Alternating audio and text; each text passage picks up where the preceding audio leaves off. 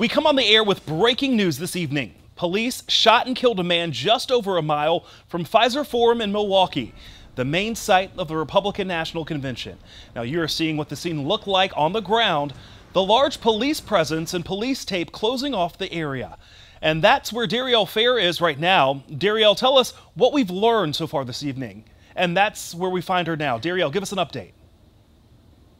Brandon, people are expressing concerns to Milwaukee leaders about the number of law enforcement agents in town for the RNC are now expressing anger. That anger comes after police officers shot and killed a man, and those police officers are from Columbus, Ohio. That incident taking place just 1 mile away from the RNC venue that you just stated.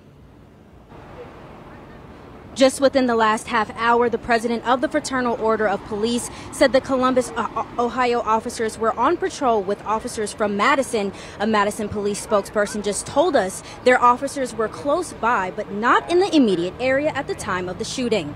We're also learning the person shot and killed is a man. Witnesses told our Milwaukee affiliate 2 men were fighting in a park and one of them pulled out a knife. Our Milwaukee affiliate is reporting that the person with the knife is the person who police shot.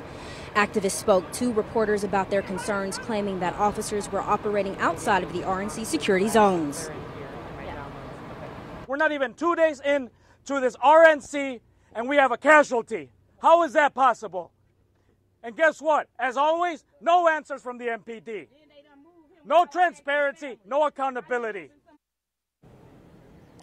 There's a large police presence here for the convention, and the Secret Service is also on the scene. The Columbus, Ohio Fraternal Order of Police said in a statement that none of their officers were harmed, and the Columbus Police Department also said in a statement that those officers were within the operational zones they were assigned to. Reporting in Milwaukee, Darielle Fair, 27 News.